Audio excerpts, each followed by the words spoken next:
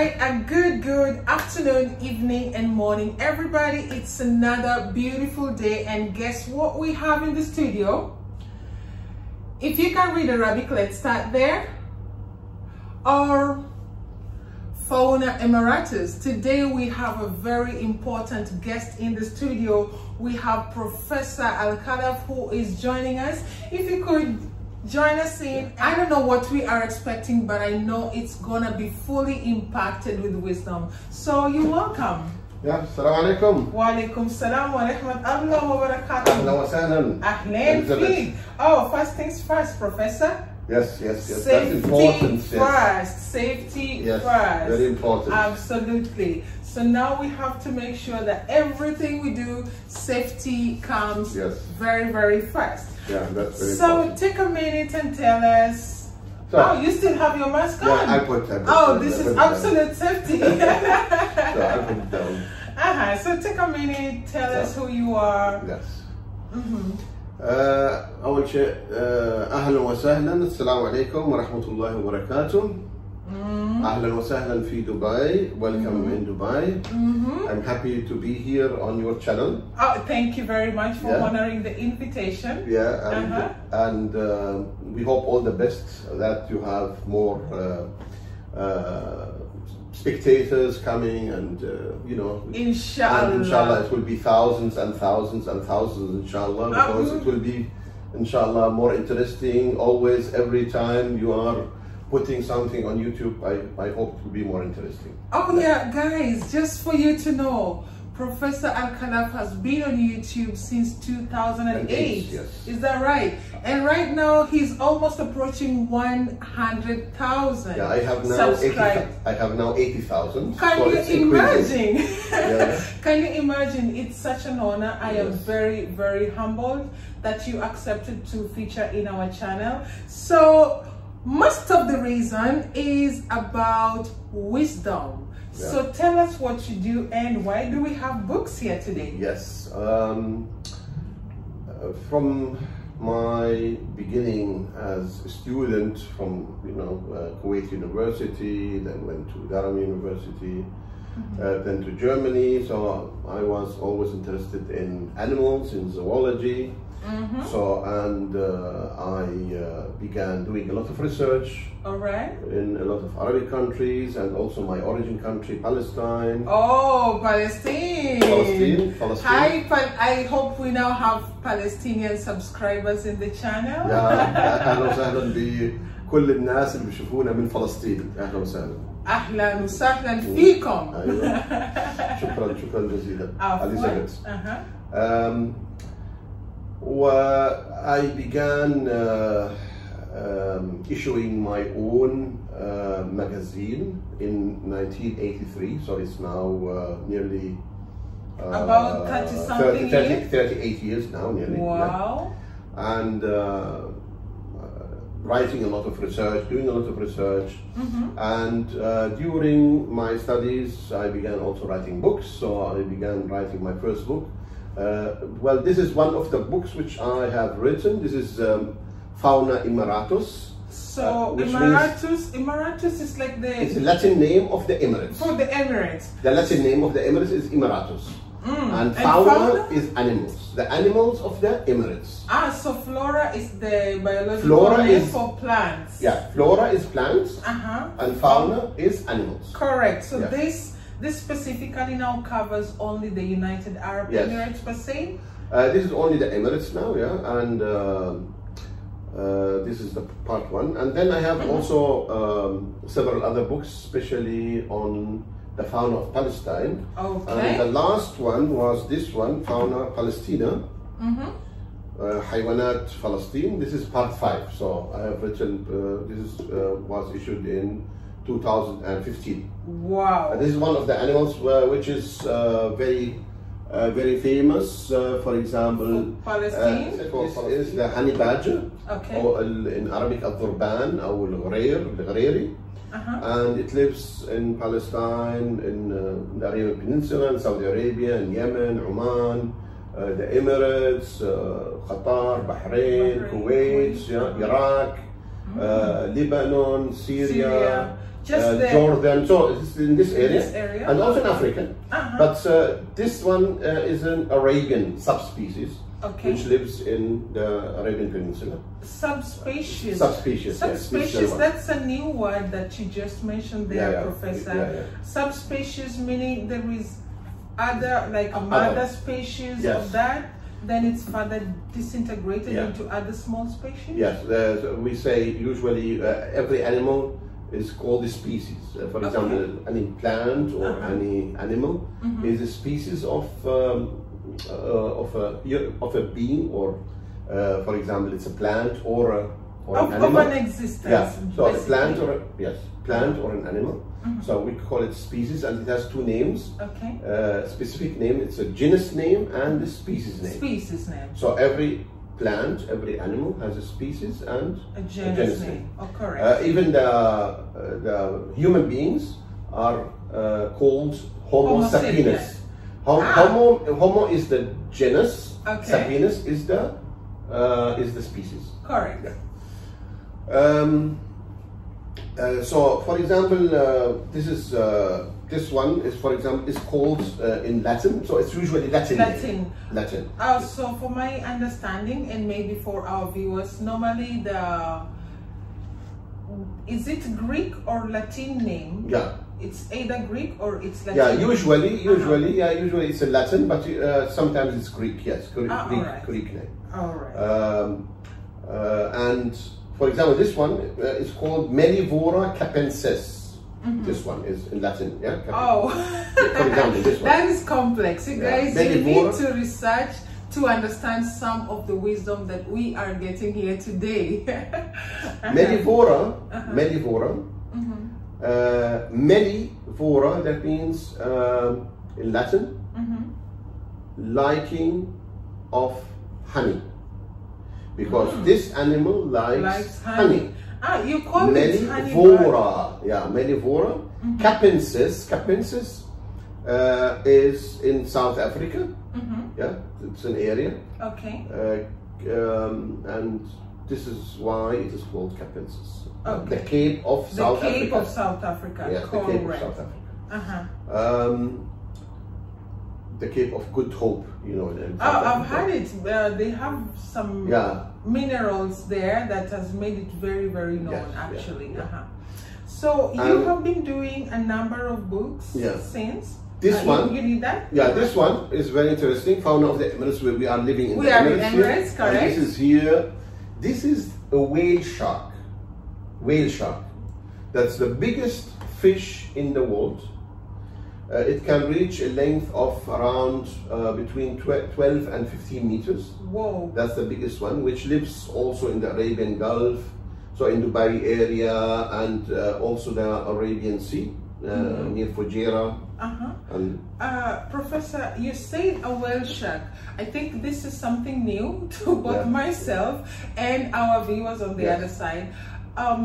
A whale is known to be a sea mammal. Sea mammal, yes. Correct. And according to our understanding, I would speak for the people who will viewers. It's a whale, and it is the biggest as far as we are concerned. Yeah, it is a shark. The shark is called whale shark. Why it's called whale shark? Because it's so big as a whale. Okay. But it's a fish. So it's not a mammal. It's not a mammal. But it's called a whale shark. It's one of the several species of sharks in the world, living usually in moderate areas and in areas in the Indian Ocean and in the Arabian Sea, and also the Arabian Gulf, the Red Sea, the Mediterranean. So we see it in many places. So what influences the name? I'm a bit interested in this. Yeah. The name is because it's a crossbreed or hybrid, or just the way it looks? No, it's a fish. It's a normal shark. All right. But it's the biggest shark in the world, the biggest one. Oh. But it's not carnivorous. That means it don't have teeth, really. So it's not really eating like the white shark. All right. Like the white shark. Usually it eats planktons and very small fish. and engulfs, you know, it's open, its mouth, and the fish and the planktons, which is, you know, very fine, very small animals. So it will engulf, so it will go inside its mouth and then to the stomach. And sometimes it is very small fish. But this is called the whale shark. So this is the biggest fish in the world, worldwide. And this one, especially this one, this is a photo, by the way. This is all my photos, by the way. This is this one. So you go underwater. Yes. Wow. Yes, I can. I'm also deep sea diving. Yeah, yes, I'm diving. Yes, I have a lot of photos. Guys, did you hear that? You will have to subscribe to Professor Norman Ali Bassam's channel. I know there is a lot of wisdom. I just bring you news, but there is wisdom that you may need. Now, like, this is, how many books have you written so far? 12 books. Whoa. Yeah. So, whoa. So, this one, for example, this photo, this was, this fish was called Sami. And this one was in the big aquarium in Atlantis. You know, the big the big aquarium there. It was there, yeah, this one. And then, because it was so big, it needed a lot of space, so they released it into the Arabian Gulf again. Yeah. So this one, that's the one, the one which you see. I think after the videoing, after the filming, maybe we will take like a very close snapshot, and we will include all the names of the books down in the description box. And tell us, what more do you do? And here, I think I've seen this in Alain Zoo. Yeah, this is here. What you see here, they can see the name of the book, حيوانات in Arabic. This one is the Arabian leopard. Leopard, correct. This is the most famous carnivore and predator in the Arabian Peninsula, and it lived before more in places like the Emirates, and still now it's living in Oman, and in Yemen, and in Saudi Arabia. Saudi, yes, Saudi. I think in the mountains, there is something called the empty half, or the empty quarter. Empty quarter in Saudi Arabia. But it's not living in the desert. I think it inhibits a lot of animals as well. Yes. But this one is living in the mountains, mountain area. So that's the Arabian leopard. It's called the Latin name Panthera pardus Nimr. So, but Nimr is an Arabic name. Yes. So when the person who named the animal, usually sometimes from time to time they use the traditional name from the area. So they call it Panthera, it's a panther. And then pardus, that's a Latin name. That's I think I remember it from high school. I'm not so rusty. And then Nimr is in the name of this animal in Arabic. In Arabic. Nimr al-Arabi. Nimr al-Arabi. It was living also here in Ras Al Khaimah area, Fujairah Mountains. Yeah, in the past. Now it is extinct. I think maybe because of human activities. Human activities and hunting, and because it was, you know, hunting some of the animals which was belonging to some of the shepherds. For example, goats and sheep, for example. So they had to do away with them. So it was killed. Till today, sorry about saying that, you know, because this is very bad for our fauna and for the environment. Especially if you are a campaigner for animals, for the wildlife. Professor Norman Ali Bassam has invested in excess of 30 years just to understand the wild, just to understand and put it down in form of knowledge in books and make it available for you and I, who cannot go deep sea diving to take photos of the whale shark. So about your books, how are you like marketing your books? Because I have realized most of them are in Arabic. So are you working on incorporating non-Arabic speakers to share in the knowledge that you have? Yes. I'm not only writing in Arabic, I'm writing in Arabic, I'm writing in English, and I'm writing in German even. So in 3 languages. In 3 languages? Yes. Wow. So I'm writing 3 languages. So when you buy a book, for example, you have 3 languages, so different research papers in different languages. So the objective for the research may be the same. Yeah. Maybe different titles, but heading towards same knowledge path. If I get a German-based book or Arabic or English. Yeah. Wow. You people, you need to tap into some of this knowledge that we are getting here today. So what else do? You seem to be a man that is very diverse and versatile, and you do extremely well in whatever you do. Yeah, thank you very much.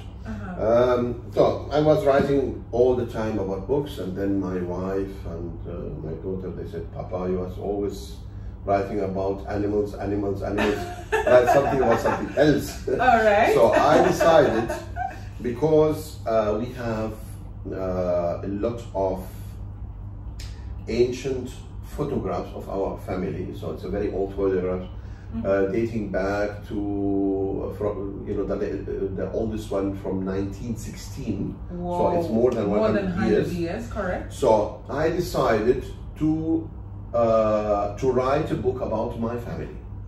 So I wrote a book here about this is the book. Okay. This is. I think we will zoom in and take a very clear photo of it so later. This is about the picture here. This is my grandfather. Whoa. This is Al-Hajj Tahir, Al-Sharif Al-Hajj Tahir, Muhammad, Ahmed, Mustafa, Muhammad, Abdullah Khalaf. Wow. You need to get, we are talking about maybe 5 or 6 generations right here. Yeah. For example, my name, Norman Ali, bin Bessam.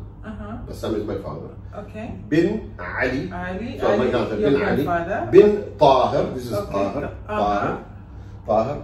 Bin Muhammad. Okay. Bin Ahmed. Bin Ahmed. So great 4 bin times. Mustafa. Bin Mustafa. Bin Abdullah. All right. Bin Muhammad. Okay. Al-Khalaf. So we have 7 generations. Al-Yafawi comes from Yafa. Al-Izari coming from Al-Izariya. Al-Izariya is the city Beitan near Jerusalem. Near Jerusalem. So, so that means my family originates which is right now disintegrating, and but at least the history part has still been very much preserved. From what I see, the history part has still been very much preserved. In several other books, in scholarly people like you are a professor. I know Palestine as a country, not a good majority of people have the chance like you have had. You think you want to share that a little bit? Maybe give a message of hope to somebody. Yes. You know, we call it Palestine. This is the holy land. We call it also الأرض المقدسة, الأرض المباركة. Mubarak, blessed. Yeah, the blessed, الأرض المقدسة, the holy. We have it also in the Quran, as you know, بسم الله الرحمن الرحيم سبحان الذي أسرى بعبده ليلا من المسجد الحرام إلى المسجد الأقصى الذي باركنا حوله. That means المسجد الأقصى, هنا المسجد الأقصى, which is the Al-Aqsa Mosque in Jerusalem. Okay. الذي باركنا حوله. That means الذي is almighty. Yeah. The area around Jerusalem is a blessed area. Not only in the Quran, we are maybe diverging a bit, but I see in the initial ancient books as well. Yes. So there are, let's say, if there is 3 religious books, that is the Quran, the Bible, and the first one was Torah. Yes. So all of these books acknowledge Palestine as a very blessed land. Yes. In the Bible, it's called the land of milk and honey. In Torah, I think, I don't really remember, but Palestine is very, very blessed. Yes. The land of the, we say, the زيت الزيتون. زيت الزيتون. I was gonna say olive oil. Olive oil, زيت الزيتون. So that's right. What you are saying. That means this is the blessed country of three religions, the main religions, the Judaism, Christianity, and Islam. So all three, and this is why we are a blessed country. But in the past, since 5,000 years, everybody wanted this city because it's the holy city. And everybody's saying, this is my city. So everybody's fighting. Nobody will fight for something that is not productive, yes. that is not blessed. And I think it is a blessing yes. to be born a Palestinian. Yes. I don't know what the viewers may be thinking, but to be acknowledged as the most blessed place, yes. if ancient books recognize that people will fight over this land because it's fertile, because it flows with milk and honey, because it does not run out of olive oil. And you know, olive oil represents healing, represents happiness, represents good life, represents peace. Yes. You know, so I think probably this is one of the reasons why everyone wants a little bit of Palestine. Yes. So I don't know, is there a chance for somebody like me to one day visit, or Inshallah, why not? You hope we hope that the borders will open. We hope that one day peace will come to this country, because as you see here, always you are hearing there's always something going on. Negative news from hearing, and we want peace. We want to have positive. I have the chance to have another Palestinian friend. When I started this YouTube channel, she was like, do you know you are giving news about coronavirus cases every day, but you will not give for Palestine? I was like, why? And she said, because everything has been closed, no cases coming. And she was right. I kept on monitoring, and for the longest time there was no case confirmed. And I think up until now you have the least cases in the world. We have one of the least cases, but now in the last few days, they opened the lockdown, and we have the problem when we have the weddings, for example, and we have a lot of families and friends gathering, and this is also why we have now newer cases in Palestine. So, Professor, yes. What do you want to say about the coronavirus situation in Palestine? Do you think it could have been handled differently, or the way it's being done is just okay? In the beginning, we are saying from in March, it was observed the first cases in Palestine, and we are talking about really three parts. The first part is the part of Palestine 1948, which is under Israel, where you have more cases because it's under Israeli law. And I think now they have over 20,000 cases in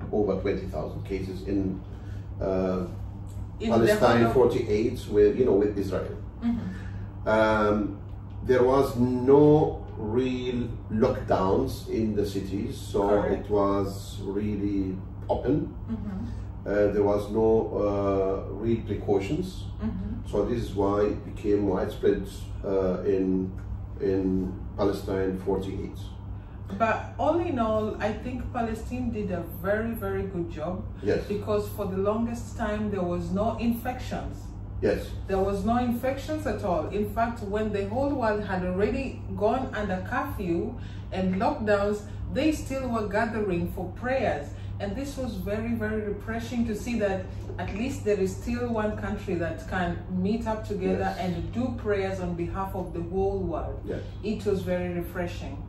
As I said, we have the case of the Palestine 1948 area,